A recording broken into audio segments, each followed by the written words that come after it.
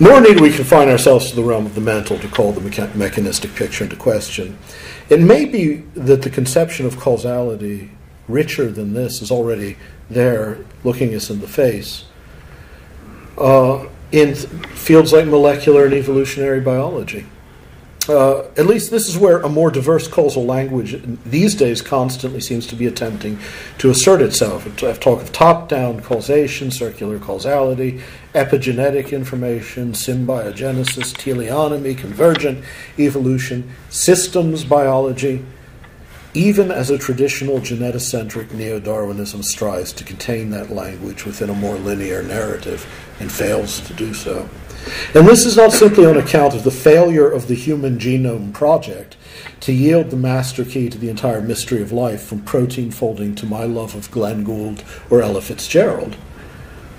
That's what I was hoping they would find.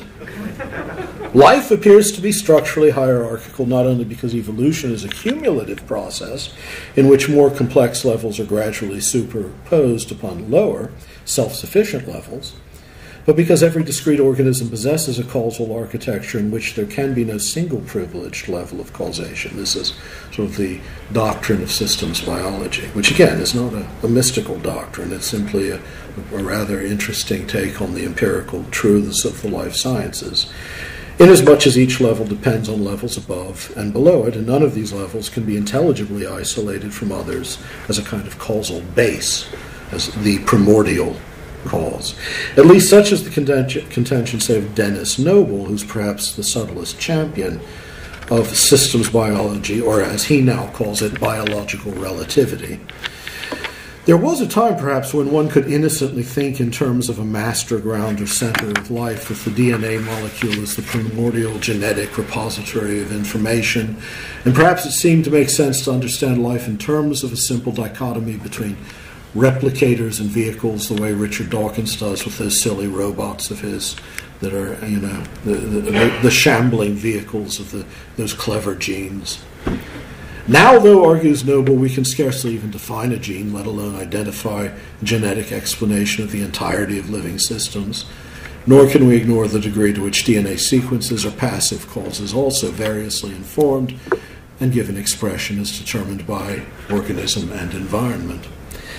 And for Noble, there's a special kind of beauty in the exquisite complexity of organic life. He delights in the interdependent simultaneity of life's functions, the way in which each level at once assembles the components of an immediately lower level while itself constituting a component of an immediately higher. Atoms, molecules, networks, organelles, cells, tissues, organs, holosomatic systems, complete organisms, populations, species, clades, the physical environment. He even daringly enough talks of natural teleology because he's sophisticated enough to understand that, properly understood, this is an intrinsic rational determination within a complex system, not a factitious purpose imposed from without by some detached intelligent designer. But in larger part because there clearly are levels of explanation at which purpose constitutes not just an illusory epiphenomenon of inherently purposeless material process. It's a real causal power. You can say it's an emergent explanation, but an organ, no matter how stochastic its history was phylogenetically, exists within an organism because of the purpose it serves, apart from which it wouldn't exist. And these levels are not reducible to one another, but exist as a totality. Within the hierarchy of relations, there may be discrete levels of organization, but no independent causal functions. The entire structure is a profoundly logical whole. Now, maybe this intentional structure somehow emerges, as I say, biochemically, phylogenetically, from very primitive causes, which then become ingredients in a recursive system of interactions that were originally random or chaotic and is therefore still reducible to a state prior to purpose.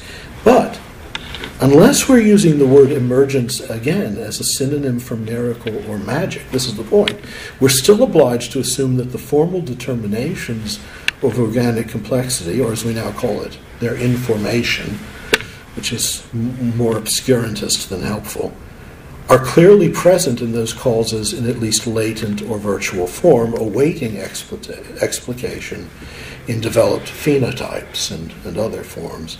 And so we're obliged to assume that whatever rational relations may exist in organisms, including form and finality, are already present in those seemingly random states.